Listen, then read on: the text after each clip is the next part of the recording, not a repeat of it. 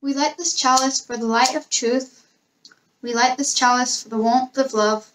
We light this chalice for the energy of action.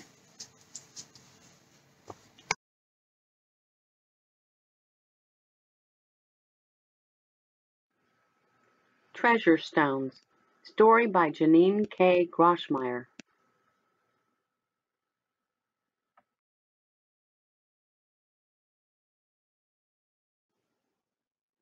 In a time not so long ago, and in a place not so far away, there lived a boy named Arthur Lismer. Arthur always had a pencil in his pocket because Arthur loved to draw. Arthur drew clouds, he drew birds,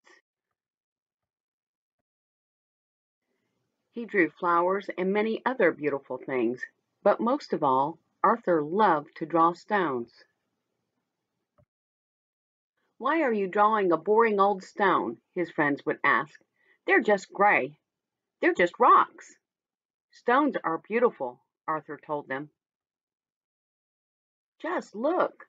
Some stones have gold flecks, some have tiny crystals."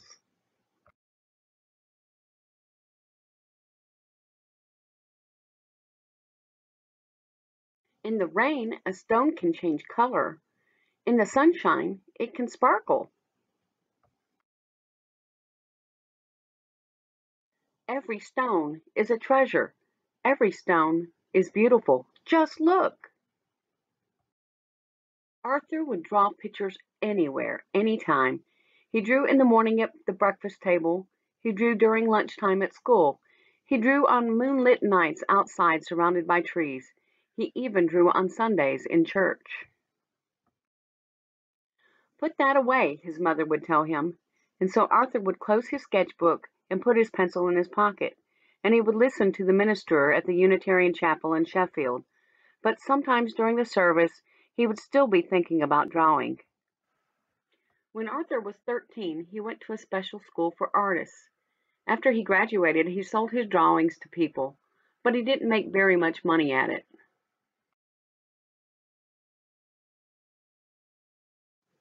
So when he was 26 years old, he decided to leave England and sail across the Atlantic Ocean, all the way to Canada. The trees and the flowers and the animals in Canada were all new to Arthur, and all of them were beautiful. He traveled to many places, going to the mountains and the prairies and the lakes and rivers of that great land, painting pictures of the things that he saw. People liked his pictures. They liked seeing the world through his eyes. Most people hadn't traveled very far, and Canada is a very big country. Arthur's pictures were like windows into a new world. In his pictures, people could see many beautiful things: a church and houses surrounded by fields of grain, a river of snow flowing down a mountainside, a tree bending in the wind, and above it little white clouds following each other across the sky like ducklings in a row. Many people bought Arthur's pictures to put in their homes. People put his pictures in schools and in offices and even on stamps. 5 years after Arthur came to Canada, he became a teacher in an art school. On Saturdays, he taught classes in a museum showing people of all ages how to create art, and on Sundays, he taught children at his Unitarian church. "Let's go outside," he would say. "Let's see what we can find. Let's see." "I found a stone," a little girl said one day. "It's just gray." "Let's see," Arthur said. He turned the rock over so they could see all the little spidery lines in the cracks. "It's like a map," the little girl said. Turning the stone back over, Arthur licked his finger to get it wet. Then he rubbed his finger on the little stone. The stone turned pink, and then purple, and then gray again. "It's like a rainbow," the little girl said. Then Arthur took out his pencil from his pocket. He always carried a pencil. and he drew 2 small dots, one on each end of the stone, and then a long curving line on the other. "It's like a mouse," the little girl said. Then sunshine came in and the rock began to sparkle. "Now it's silver and gold," she said. "It's like treasure." "It is treasure," Arthur told her. The little girl nodded. She held the stone that was a rainbow and a mouse and a map and a treasure tightly in her hand. "It's my treasure stone," she said. "I can see that now."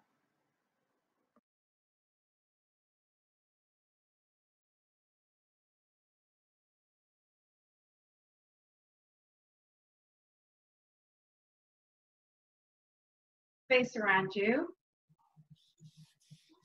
And we're going to start with our little chant from last week, our little chant, Om Namo Guru Dev Namo, which means I bow down to the teacher within me.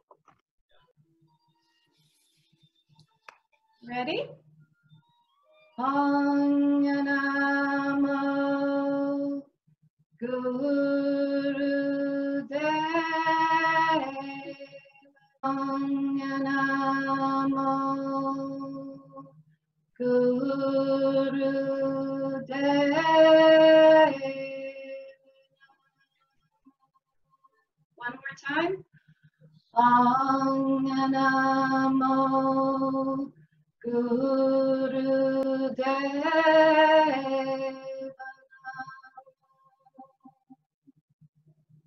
Okay. Now we're going to sit up as straight as we can, and our chin is slightly in. And we're going to imagine a golden cord of energy that's coming from our sit bones right here all the way down into the center of the earth. And in the center of the earth is this great big fireball of energy. And we're going to take this energy, this beautiful golden energy, up from the center of the earth, all the way back up through our sit bones, through our spine, up through our neck, filling us up with all this beautiful golden energy and light, going through the top of our head, going up into the heavens and reaching a star. And every time we take a breath, we're going to breathe in this beautiful golden energy, which is going to fill us with light and protection. So we're going to breathe in nice and deep from our bellies. Okay. Now we're going to do some little warm-up exercises. So we're going to hold on to our shins right here, and we're going to do a spinal flex. So we're going to go forward with our spine and back, forward and back, breathing deeply.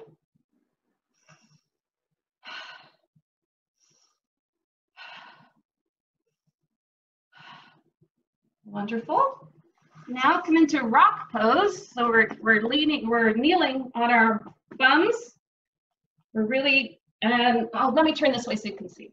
And we're going to do our camel ride. So here we are again with our spine forward and back. Riding through the desert on our camels, warming up our spines.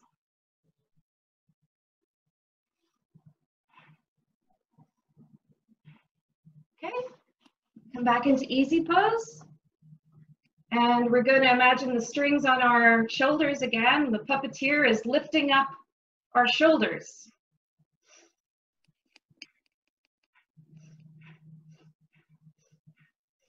And then hold it with our shoulders are up, glued to our ears, holding the breath. And release. Wonderful. Now we're going to imagine the pencil on the top of our head, and we're going to draw a big circle with that pencil. So our head comes down to our chin, reaches our chest, and then we're going to draw that big circle.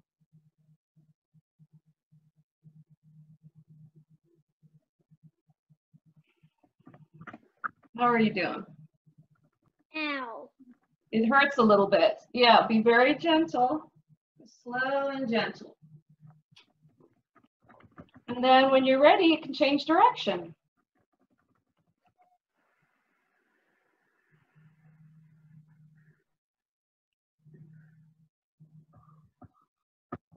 Wonderful. Okay, now we're ready to do some of our postures that we did last week. Do you remember we did the cat-cow where we all got on all fours, and then we lifted up our spine like a cat stretching, and then our spine comes down like a big fat cow.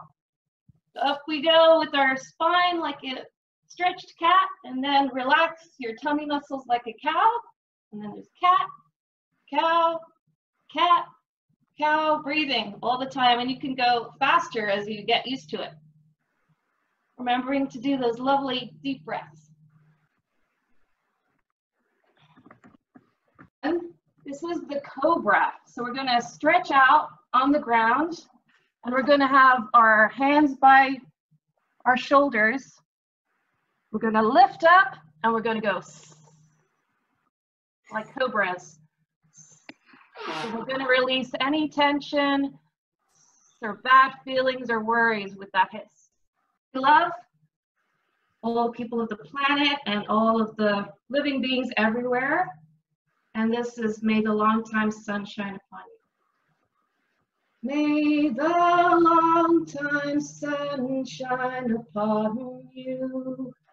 All love surround you. And the pure light within you guide your way on, guide your way on, guide your way on. Satnam.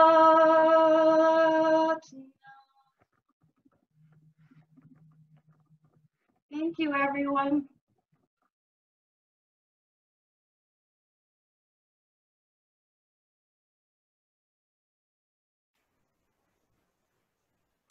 Hi, today's art project is painting rocks. You can find these rocks anywhere on any of the beaches around Santa Barbara. We went to Hendry's and we picked up about 20 rocks. And the first thing you should do before you even paint is wash them. There's nothing worse than getting sand in your paint and it kind of messing up your clear design. And have a design in front of you of what you're going to do. I'm going to do a rainbow, which is a symbol of hope, which we did in our 4th lesson after lockdown. So yes, we're going to paint some rainbows. I'm going to start with some yellow paint. Any kind of paint is good. Acrylic is the best because it won't wash off so much. So if you do use a water-based paint, some of you picked up your packages from USSB, and in there were some watercolor paints. So what you could do is use those. And if you haven't got any paints at all, then there are a lot of fruit and vegetables that have a dye in them. For example, you'd get a lovely purple from beetroot, possibly a good indigo from your blueberries or blackberries.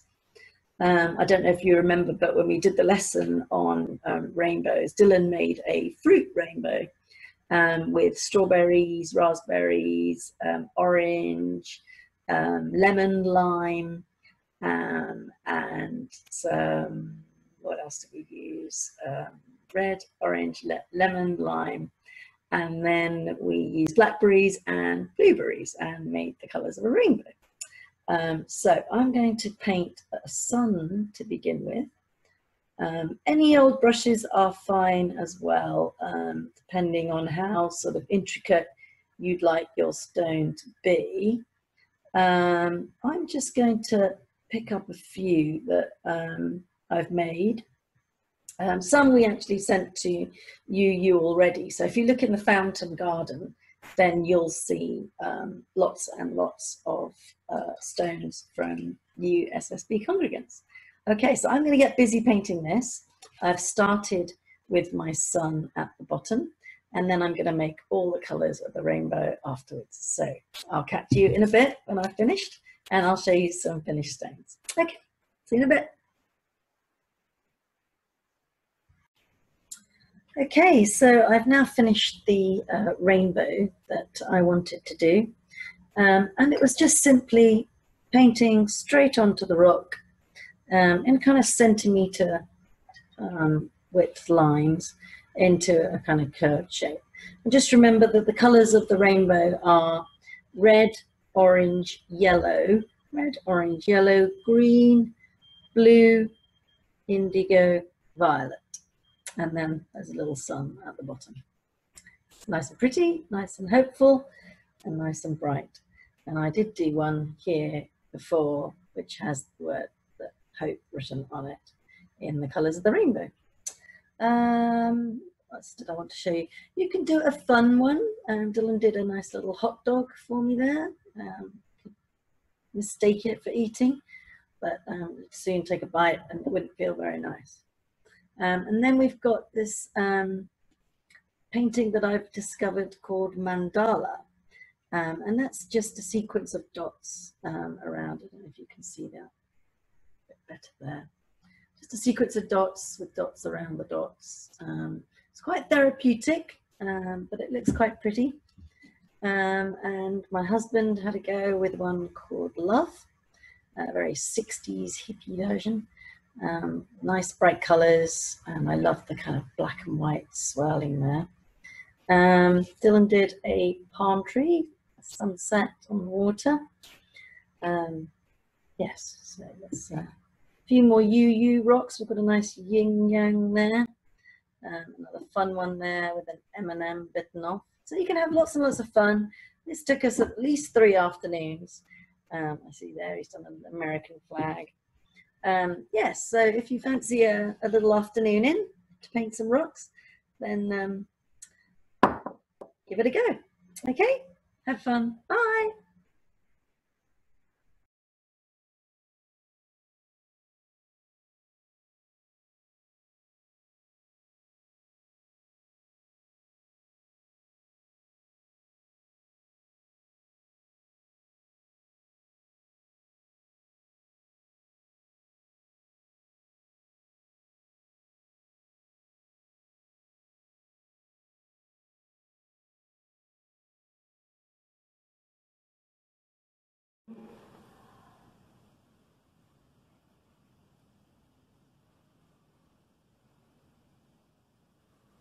In this time where we're having to keep space between us as we reimagine our own spiritual practices, I'd like to offer this song as a spiritual meditation. It's filled with loving kindness. It's a Buddhist meditation that was set to music by Mark Hayes. It has one word that changes for 3 verses. The word is I, that changes to you, that changes to the word we.